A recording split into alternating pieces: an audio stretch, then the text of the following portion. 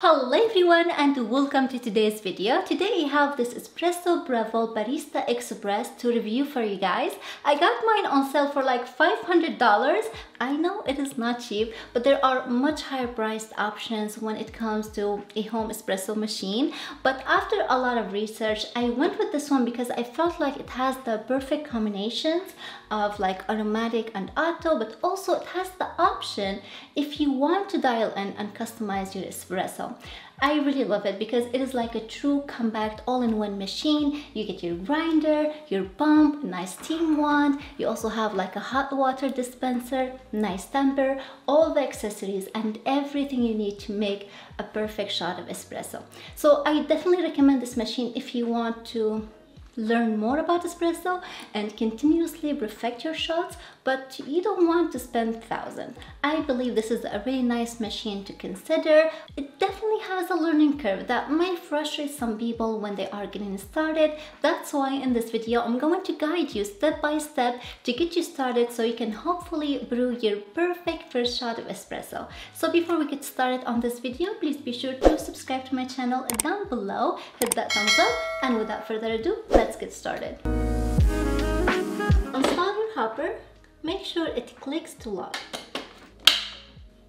Alright guys, so the first thing you should do before you use your machine is installing your water filter. So this is the filter that came with my machine. You just need to soak it in water first for 5 minutes. Now rinse the filter under water, place the filter inside the filter holder, and you can set a date now 2 months ahead. Now we can go ahead and install the water filter inside of our water tank and go ahead and fill it up to the max line. Now I'm going to lock my water tank in and turn the machine on. Now the machine actually preheat pretty fast, just wait for the button to stop flashing. And now we're going to run let me just remove the water filter out of the way. And we're going to run 1 cup cycle. So just place this cup underneath this group head, and we're going to run just 1 cup cycle to just flush out the machine, make sure the pump is working properly. So just press the button. Now I'm going to remove the cup out of the way, and we're also going to run the steam for about 10 seconds.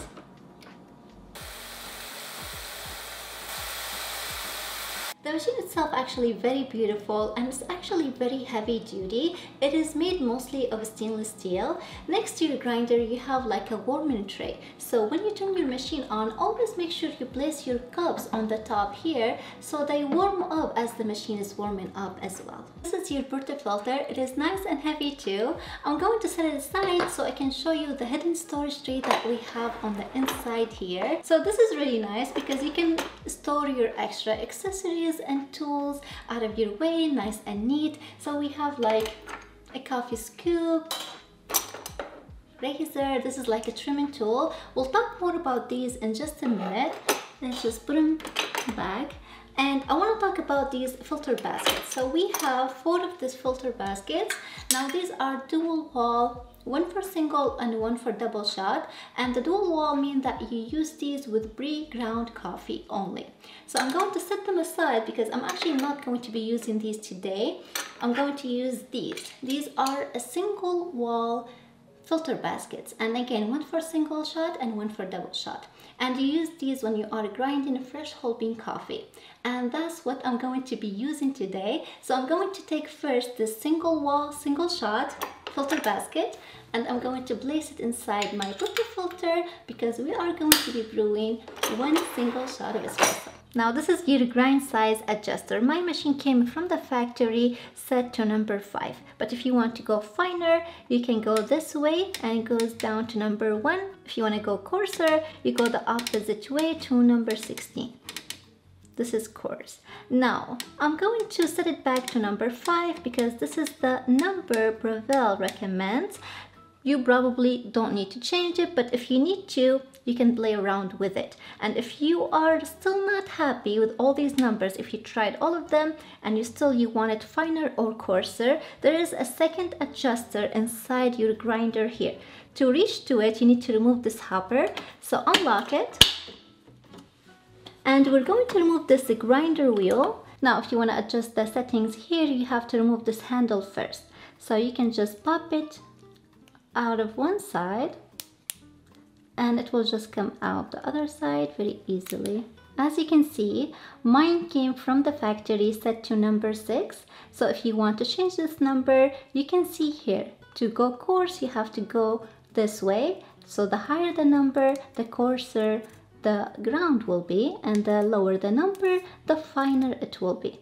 So for me, I'm going to set it back to number 6 because it was working just fine for me. And I'm going to place my handle back on so I can put it back. Put your hopper back on. Now let's take a look at our buttons here. This is the power button, turns the machine on and off. And like I said, the machine really is ready in like seconds, but I highly recommend you let your machine warm up like for 10 minutes. You want everything to be nice and hot for a good quality shot of espresso. Speaking of that, I'm going to insert my portafilter here and lock it in position so it can warm up as well. This is the grind amount dial. This is how much coffee you want to fill in your portafilter. So you can adjust that for less or you can adjust it for more. Now I'm going to leave mine today at here, like 3 o'clock, I would say. This is, I feel like, the middle. It's a good starting point even for you. You can start here and you can adjust it later if you want it less or more. Next, we have the filter size. You have to tell the machine what filter size you are using. If you're using the single shot, you press the button so the light comes on here. And if you're using the double shot, you press it again so the light comes on here. So for me right now, I'm using single shot basket, so I'm going to leave it at single. And this is the program button. You press this button whenever you want to dial in and customize the water volume and temperature that you want. And lastly, we have these 2 buttons. So you have one for single shot and one for double shot. And you only press this button when you are ready to brew your shot. On the side here, you have the switch for water and steam. So the hot water comes out the spout here, and the steam is for the steam one. So now I want to talk about coffee. You guys know for best shot of espresso, you really have to use fresh, high quality beans. Now for the purpose of this video, I picked up this Stumptown brand from Target. I tried this brand before. I really like the flavor, and I know the settings that work best with this brand. So I thought this is something you guys can pick up too from your local Target, and you can copy my own settings if you want just very quick, good quality shot of espresso. So now I'm just going to fill my hopper with a little bit of coffee. This looks like a nice medium roast. Now you're going to find every coffee brand is different, and every time you change the coffee brand, you're going to have to readjust your settings. First, I'm going to unplug my portafilter. And Breville recommends you purge the machine before you brew a shot of espresso with just water. So I'm going to press the 1 cup. Now make sure your portafilter is nice and dry. Now we're going to grind our coffee. Just place it inside and give it a nice push.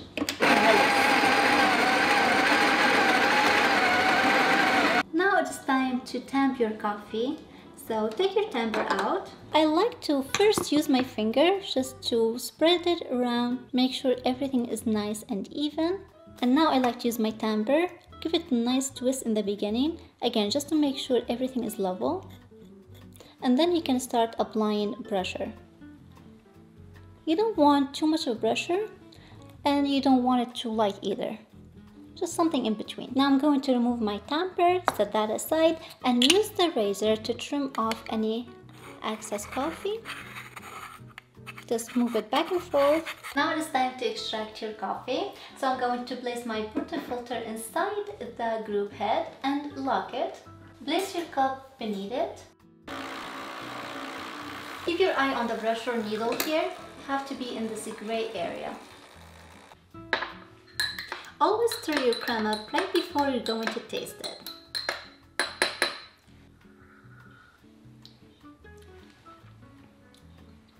It's actually very good. I was thinking that you should always keep an eye on the needle. You really want to be in that gray area. Most common problem that people have low pressure or high pressure. If you have low pressure, then your ground coffee was grounded too coarsely, and if it is too high pressure, then the coffee it is too fine. So you just have to adjust it. And on this shot here, the pressure was way too high, and that is because I had too much coffee in the filter basket, and also it was dripping on one side a little bit more than the other. It wasn't even, and that is because the tamping wasn't enough. It wasn't level. I had more coffee on one side than the other, and you can see the machine really choked and didn't give me the full volume of one single shot. Now I'm going to brew a double shot of espresso, and I'm going to share some more tips with you guys to just make sure I cover everything. So let's go ahead and do that. Now I'm going to do a double shot of espresso. I already have my double shot filter basket inside my portafilter, and I'm going to show you, if you don't want to use the grind amount dial and you want to do it manually, you can do that. You can fill up your portafilter manually, and the way to do that, there's a tab inside here, so push on it with your portafilter and hold it. Once you're happy with the amount of coffee you have inside, you can stop it, and now you can see, you can tamp it and see if you need more. You can also add more manually. And the way you know that you need more coffee is by this rim of the tamper. This metal rim should line up after you tamp it. It should line up with the top of the filter. So mine still need a little bit more, so I'm going to do this manually now. Alright, now I'm going to tamp that and see if this is enough. Again, just make sure everything is nice and level, and you can start tamping. Now get your razor and again just shave off the extra coffee.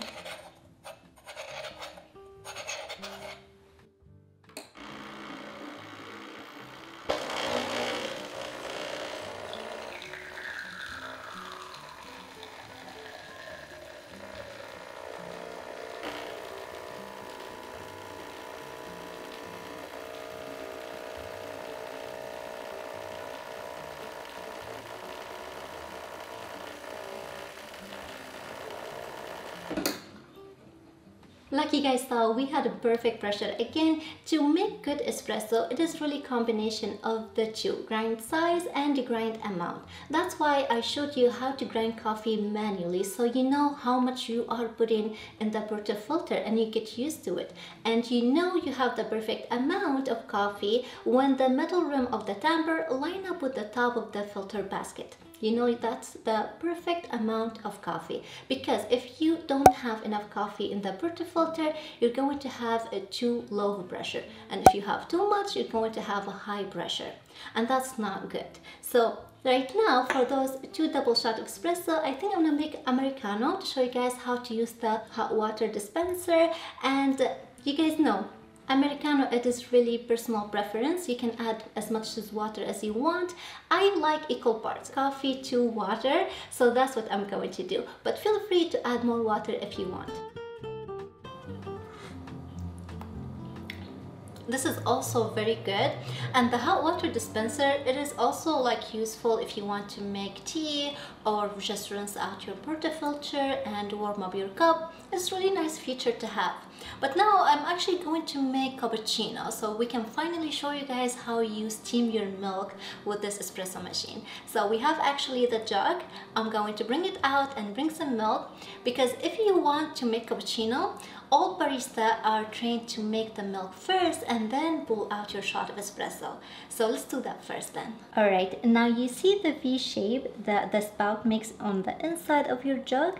Consider this your max line. So fill up your jug until you get to the bottom of this V. You don't really want to go above it. Now before you steam your milk, you need to vent the steam wand to remove the residual water from the boiler line, so you don't end up with a couple teaspoons of water inside of your milk. After 10-15 seconds, the water will start to drip out, then it will turn to steam. Let it just go on for like a few seconds, then turn it back to standby and quickly put the wand into the milk.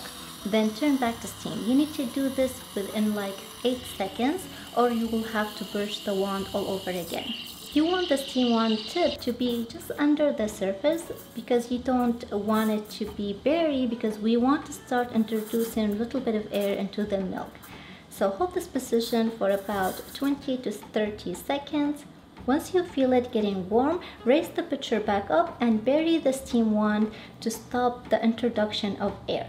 And now tilt the jug a little bit so the milk swirls around the jug, and this is going to help you get that creamy textured froth milk. And you're going to hold this position for about a few seconds until you're happy with the consistency.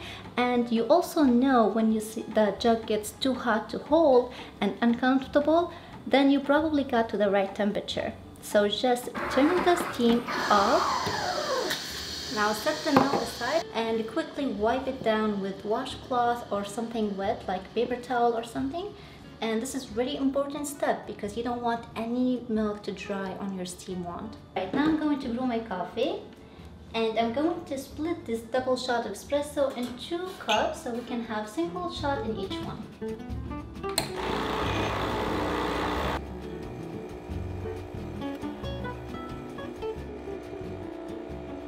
Now go ahead and tap your milk jug on the counter just to get rid of any big bubbles and give it a swirl. This is how you get very nice glossy finish on your milk. Just nice and slow.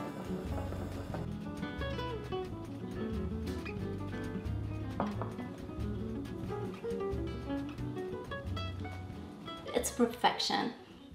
Much better than what I used to drink, and honestly the process is really fun once you get the hang of it. I just want to mention, always keep an eye out for the water tank because this machine doesn't have sensor and it will run even if it doesn't have any water in it, and I can only imagine that could damage it permanently. So with that, we complete this video, my friends. I hope you all enjoyed it. If you did, please thumbs it up, consider subscribing, and I will see you next time. Bye.